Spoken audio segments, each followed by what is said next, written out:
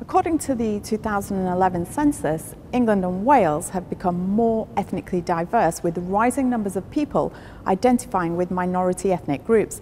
However, this isn't the story in our corridors of power in terms of fairer representation across the board, especially in relation to women from diverse racial minorities.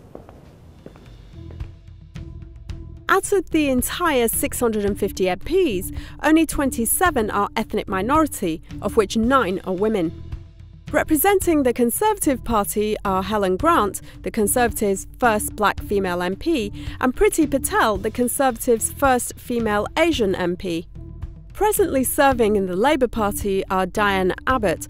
She led the way for ethnic female representation when she became the first black woman MP for Hackney North and Stoke Newington in 1987.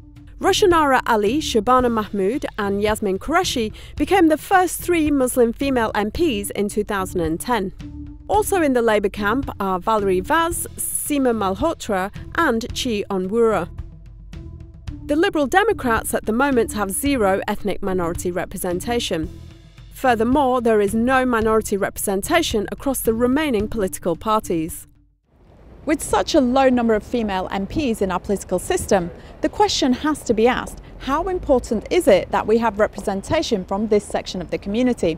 I caught up with some members of the general public to get their thoughts and opinions on this. How important is it that women are equally represented in Parliament?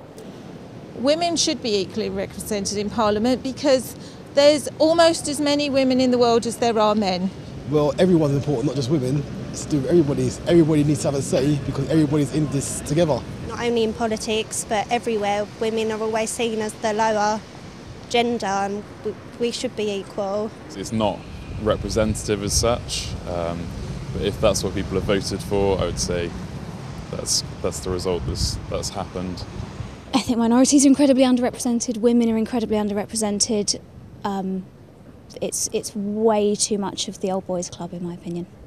The Commons has 9 ethnic minority female MPs, but are they known to everyone? Would members of the public be aware of them? Can you name me 2 ethnic minority female MPs? I can name you 2 ethnic minority female politicians. Diane Abbott and Baroness Varsi, but I couldn't tell you who was an MP. I'm a politics student and I really should be able to do this, but Baroness Varsi for one, and then I couldn't name a second. No. No. Diane Abbott and there's a lady within the Conservative Party, I don't know her name. Baroness Varsi. I can't remember a second. No, I can't. No. I'm so sorry. Although it's not a scientific study, out of the 30 people I posed this question to, no one was able to name me 2 female minority MPs. Questions arise as to why this is and what this is indicative of. People saying Diane Abbott is indicative actually of how closely connected public profile and seniority is to recognition. Well, Diane Abbott has been around for what, 30 years. She was the first black woman to be elected. There'd be something very wrong if people couldn't name Diane Abbott. And Sayeeda Warsi was in the cabinet, so she had a lot of exposure as a member of the cabinet. Of course, a member from the House of Lords, not as a member of the House of Commons. People don't always appreciate the difference between the two. Given the democratic deficit we have regarding ethnicity in the Commons, it's quite an achievement for the 9 minority women in the political pool to have achieved the position of Member of Parliament.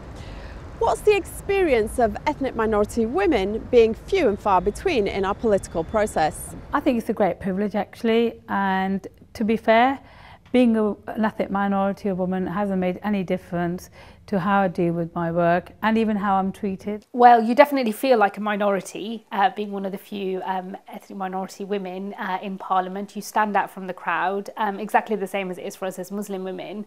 And you carry a lot of the pressures of the wider community on your shoulders, as well as just being decent parliamentary representatives. So that gives you a unique set of responsibilities and also, opportunity as well, because we are able to bring in insights from our own communities as well as the wider community. In terms of political representation, the situation has improved in terms of diversity, but it's nominal. The number of ethnic minority MPs increased from 15 to 27 at the 2010 general election, 11 for the Tories and 16 for Labour. Research conducted last year by Insight Consulting Group found the three main political parties in the House of Commons are falling woefully short of reflecting the racial mix of their constituents. According to this research, 8.6% of Conservative constituents are minority ethnic. However, the party is 96.3% white. The constituents of Labour MPs are 19.3% ethnic minority and the party 93.7% white. And 11.4% of those who live in Lib Dem seats are from ethnic minorities, whereas the party is 100% white. If Parliament was to reflect the minority communities it serves, that's around 14% of the population, what would a fairer and more representative House of Commons look like? If the benches of Parliament were 14% black and minority ethnic, that would mean there were 91 MPs in Parliament. In fact, there's only 27. So we have about a third as many as you'd expect given the overall levels of population. Another way to think about it is the 8 million black and minority ethnic people is equivalent to the combined population of Wales and Scotland. Although there's an argument to augment minority representation in the Commons, there is concern from critics that increased numbers of minority MPs would result in those elected serving more the needs of minority communities rather than the wider public. You know, I've heard this argument about people from minority backgrounds will only serve those from minority backgrounds. It's nonsense, complete nonsense, and you know, it's a bit like saying that women will only serve women. The needs of ethnic minorities or the majority communities are identical. Everybody wants good homes, everyone wants decent education, everyone wants a good hospital. Parliament should be a microcosm of the nation and reflect the population it serves and draws upon. However, underrepresentation of certain groups prevails. The progress in escalating representation from ethnic minority communities is painfully slow, given that the minority population of Britain is expected to grow from 14% to 30% by 2050, according to research conducted by the think tank Policy Exchange. These increasing numbers will no doubt influence future election outcomes. I think all the political parties realize that to win a majority they need to get black and minority ethnic voters. Whether or not they're actually doing enough about it to sort of match that recognition, I have some serious questions. By 2051 we know the population will be 30% black and minority ethnic, but if they try to react in 2041 or 2051, it'll be too late. They need to be engaging the younger black and minority ethnic population now. We need to understand our own power. We think we're powerless, we're powerful. In 168 marginal seats, the black and minority ethnic communities hold the balance of power. We need to use it. I think across the country, the BME vote is absolutely critical to the general election. When it's, if we look at the polls currently, they're very close. So actually, whoever can capture that BME vote can really actually make a difference. I think it's a bit hard to predict exactly how black and Asian and obviously black and Asian female voters will participate. But I think there's no doubt that they'll be demanding for much more radical change. So I think the political parties probably haven't yet woken up to the possibilities that ethnic minority communities offer them as voters. I think you can see it quite clearly in the US now that both parties are really awake to the idea that ethnic minorities will decide the election. British parties are almost certain to follow.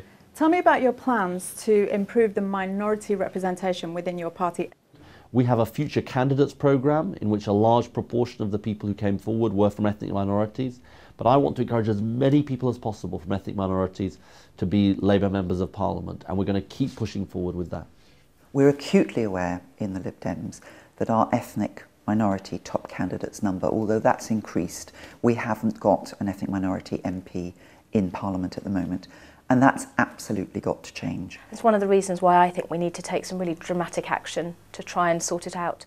One of the ways that we've tackled the deficit over this Parliament has been through really making sure that women and ethnic minority candidates in the leadership programme go for the top seats. And I'm really pleased to see, you know, looking forward to this election which we're about to fight, about 15% of our candidates are BME and a third of those are women. Despite an increase of 15 minority ethnic MPs between 2001 and 2010 general elections, the diversity of MPs remains disproportionate to the population as a whole. Considering all women shortlists are being implemented, albeit by the Labour Party only, this begs the question, is there an argument for using all black shortlists or all ethnic minority shortlists, as they are also sometimes known?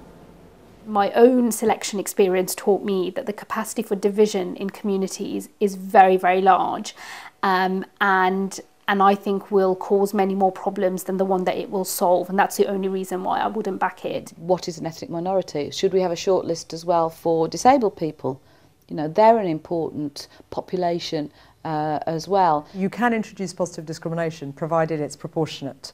And otherwise it ends up being challenged in the European courts, and it's likely that it wouldn't get through. My natural instinct as a Conservative would be to go and seek to encourage talented people to come forward. I would be nervous of that sort of approach if others haven't been really tried and proven to fail. I'm very proud that we are selecting candidates both in Bradford and Edmonton from an all-female, all-ethnic minority shortlist. That was a decision made by our National Executive Committee. It's probably an idea that needs to be explored in a lot more detail. One of the advantages of having an open discussion about it is it might also encourage people to look at a whole menu of options and practical things that the parties could do to quickly increase the number of people from minority ethnic backgrounds. Sex and Power 2014, Who Runs Britain, a report written by the Centre for Women and Democracy on behalf of the Counting Women In coalition, paints a pretty gloomy picture of women's access to political, social and economic decision-making. A baby girl born today will be drawing her pension before she sees equal representation in her parliament. It's too long to wait. Being a woman and one from a minority community, entering into the political process like many other spheres can be problematic, with preconceived ideas and notions of femininity and race. In addition to obstacles around gender and ethnicity, there can also be impediments around age, sexuality and disability, to mention a few. Women face numerous obstacles in achieving representation in governance, ethnic minority women more so. I think there are some really significant barriers for ethnic minority women when it comes to political participation. I think both political parties and some parts of the community aren't used to the idea of Black and Asian women being leaders. I think sometimes when you're talking about encouraging women from ethnic minorities into politics, where they've not been used to playing a prominent role before. There's plenty of talent there, no question. Sometimes, though, I think sometimes you need to approach the men and convince them of the value and the virtue of having women role models from their community. And the same goes for disability as well. And one of my roles as new president of the Lib Dems is actually to be a very visible disabled person. You've got commitments, domestic commitments or whatever, then it's going to be hard to take that time out. And the money aspect comes into it, because when you go for selection processes, they may be many miles away from where you are, but even if they're near you, the cost of petrol, the bus, the taxi fare, train to get to the meetings, then you could produce all these leaflets and letters and phone calls and whatever. So it can be a very costly experience going through a selection process as well. It's feasible that different sort of socioeconomic classes, but also religious backgrounds would affect women in different ways. Again, in these cases, I think it's about the ways in which women are told to be and told what to expect about what they could achieve in life, basically. With a majority of 503 male MPs, does the patriarchal nature of Westminster put women into a compromising position? Everyone who doesn't fit into the middle-class, professional, white, male norm of Westminster has to fit in, because that's the majority and that's how humans behave. Women are a little bit less confident about owning that agenda, owning their own identity and putting it out there, but they shouldn't be, because the men aren't. They're not diffident about it, and we shouldn't be either. Sexism and racism are prevalent within society, so it's not entirely shocking that discrimination may exist in Westminster. In recent times, some MPs have been dismissed, had to step down or apologise for distasteful and unacceptable comments.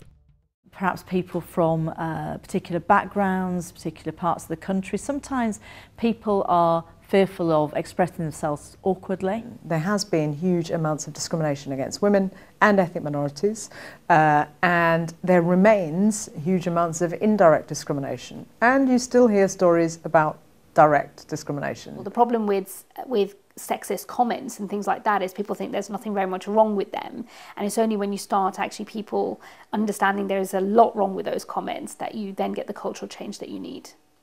I think it's just changing what people think is acceptable, and that's a much slower process. It is happening, but it's got a way to go.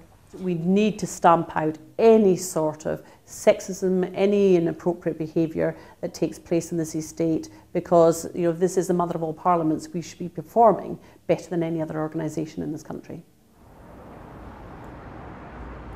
The Chamber, a battleground of heated exchanges between the Prime Minister and the Leader of the Opposition amidst a rowdy crowd of MPs, has often been described as testosterone-fuelled. It doesn't give a good impression to the public and to young people about what we do and how we behave. But I do agree that it is quite a cut and thrust environment, but not all of the time. The problem with Prime Minister's questions as it is at the moment is that voters actually recognise it and they quite like it generally. So it's the thing that most people know about Parliament. So if you were going to try and change the rules, for example, to try and help women be heard at Prime Minister's questions, you'd have to weigh that up against the fact that it might be changing the one thing that people tended to recognise about politics. Whilst many women MPs find the behaviour in the Chamber unpalatable, others, like former Tory MPs Edwina Currie and Anne Widdecombe, have said publicly that the new crop of female MPs need to toughen up. The latter has said, if women are struggling, they shouldn't be there. If you can't cope with the place, don't be there. Stop thinking of yourself as a woman MP. I never did. I completely disagree with them, because women are tough. Women can fight with the best of them, but we choose not to operate in that environment because we just think actually the way you get things done in life is not about shouting and screaming abuse. Yes, be passionate, absolutely be passionate about what you believe in, but not be abusive with it. And that's the difference. The media is not often seen as an ally of the female MP. Reports in the past have scrutinised women's appearance and their private conduct, as opposed to their views, ideas and policies. The 101 Labour women elected in the party's 1997 victory were referred to by certain sections of the press as Blair's babes. The Conservatives' 2010 win saw a fresh intake of women, who were described as Cameron's cuties. The press has also come to have a fascination with Home Secretary Theresa May's fashionable footwear.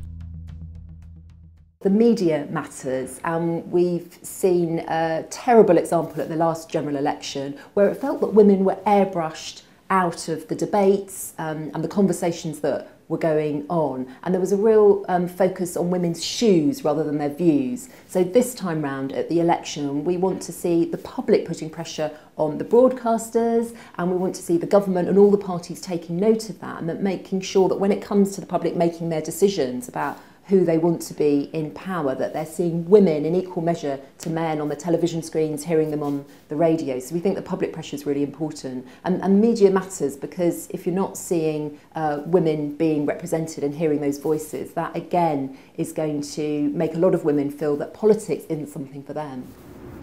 Socioeconomic status not only impacts on opportunities available and success of individuals, but research also shows potentially impacts on levels of political participation behaviours. Critics argue that political influence is polarising according to class and wealth. After the 2010 general election, an analysis by the Sutton Trust showed over 1/3, or 35% of MPs elected for the 2010 Parliament, attended fee-paying schools, which educate just 7% of the school population. The proportion of MPs attending independent schools from the previous Parliament was 32%. The study also showed that of the 2010 Parliament, 54% of Conservative MPs attended fee-paying schools, compared with 40% of Liberal Democrat MPs and 15% of Labour MPs.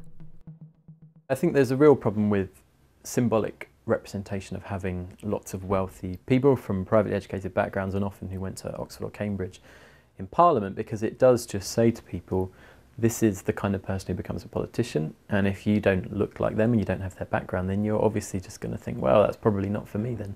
And that would probably be a fair conclusion on the evidence that's currently put forward every single day at Westminster. Increasingly, Parliament is a place for white, middle-class, educated people who come from Oxbridge, who go through the think tank route, go through Westminster bubble route, and I think it's a real challenge, both in terms of getting new people coming through political parties and coming through that process, but also in terms of voters looking at those politicians and thinking, are those people like me? Can I relate to those people? Do they understand my concerns? I think we've also got to be a little bit careful about the charge of elitism. You always get the thing about everyone went to Oxbridge. Well, I went to Oxford, but I also went to a comprehensive school in Bradford. I was the first member of my family ever to go to university. So I'm not ashamed of the fact that I went to Oxford. And I don't think it marks me out as a member of an elite. It just says that I was reasonably able at school, and my teachers and my family encouraged me to apply to a great university. And it gave me, you know, a fantastic start in life. So I would also caution that I wouldn't want to sort of put people off trying to go to a great university if that's where their talents and aspirations take them. But, you know, equally, I think it's important we have that, you know, lots of people, lots of different backgrounds schooling-wise.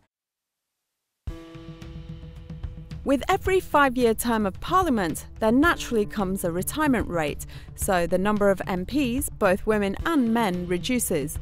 Thus far, research from University College London has tracked 86 MPs who will be standing down in 2015, but this number may well increase the closer we get to the election. Only a minimal amount of seats tends to change hand in an election. These are marginal seats where a more balanced mix of viewpoints exists amongst the voters. In some of these seats, it only takes a very small edge, sometimes a matter of a few dozen votes, for the seat to change hands. The decision-making in how marginal seats and, more importantly, retirement seats, where MPs are standing down, are filled, are key in expanding the pool of women and ethnic minorities in politics. I think there's recognition across the parties that candidate selection processes need to be shaken up. And obviously it's up to parties to determine how to do that. But I don't think it's good enough for them just to continue as is and then to be surprised when their figures don't improve. The local members in that area will still be making the democratic choice about who will be their candidate put forward for the general election. It's fair, it's democratic, and we're helping to reduce the soft barriers. I think one of the issues is there's only one MP or one candidate selected in each seat, and so it's quite easy to say, oh, it just happened to be a man, and then it's a bit odd that it just happened to be a man in 78% of cases. We are such a small party. To get a new MP elected takes a huge amount of effort because you've got to wrest that seat off one of the other parties, and that's the difficulty for us. I think the thing that stands in the way of the Liberal Democrats trying to increase the numbers of women and ethnic minorities in their party is actually just political will, as opposed to being a small party or a large party or whatever. But if you look at the seats that we're most likely to win, so those where there's an incumbent MP who's retiring, you know, again, those numbers are replicated. It's around 1/3 of all those seats are now going to be fought by women, and just over 15% by BME candidates. What really matters, I think, is the opening up of the parties at the very beginning of the process. If you just look at the point where you've got candidates being selected, that's probably a bit late. You need to be looking at who is coming into your party. Are the existing members really kind of reaching a hand out to people from different walks of life and bringing them along with them?